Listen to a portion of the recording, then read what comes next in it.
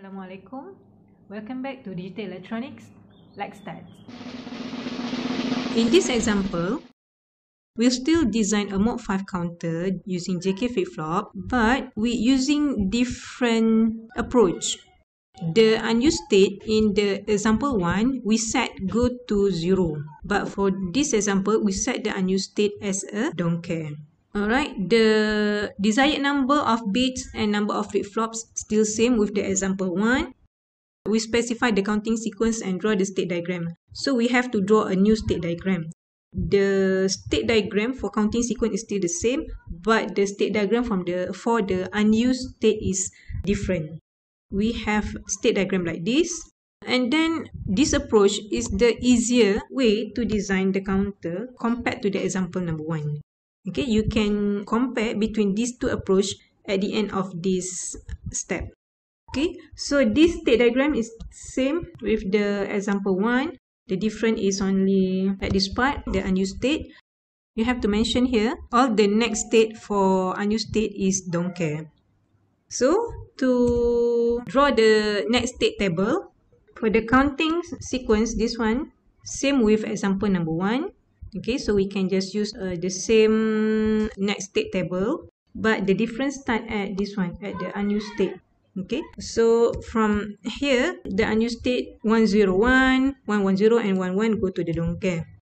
So here should be 100 go to 000, and this one 101 go to don't care, 110 don't care, and 11 don't care. Next, develop a transition table showing the flip-flop inputs required for each transition by referring to the JK flip-flop transition table. When present state 1 and next state 0, JC equals to don't care 1. When present state 0, next state 0, JK equals to 0, don't care. And present state for A equals to 0, next state A equals to 0, so JA, KA equals to 0, don't care.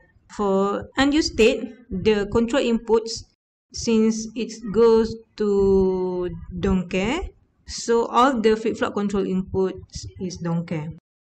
Okay, this is the transition table for Mod 5 counter if the unused state set to don't care. Next step is simplify the J and K states from the transition table in step 3 using KMap. To transfer the control input into KMap, we refer to the column of present state. Draw the KMap for JA. We refer to the value of the JA in this column. When present state equal to 0, 0, 0, so JA equal to 1. Write down 1 here.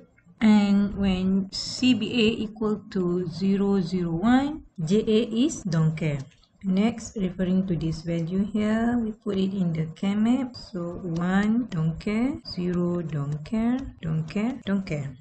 Grouping the bit 1 to simplify the equation, we get the JA equal to B bar. And then we repeat this step for all JK control inputs, KA, JB, KB, JC, and KC. For KA, we group all the cells to simplify the KA. So KA equal to 1. And for other control input, JB equal to A, KB equal to A, JC equal to BA, and KC equal to 1. After that, we implement the expression with combinational logic and combine the flip-flops to create the counter. Since it is a 3-bit counter, so we need 3 flip-flops, and make sure all the flip-flop connected to the clock input.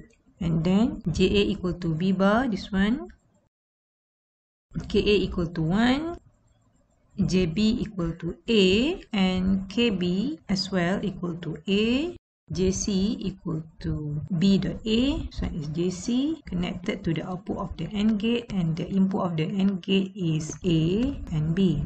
Last one, KC equal to 1. When we compare the solution for example 2 and example 1, this solution gives us more simple circuit.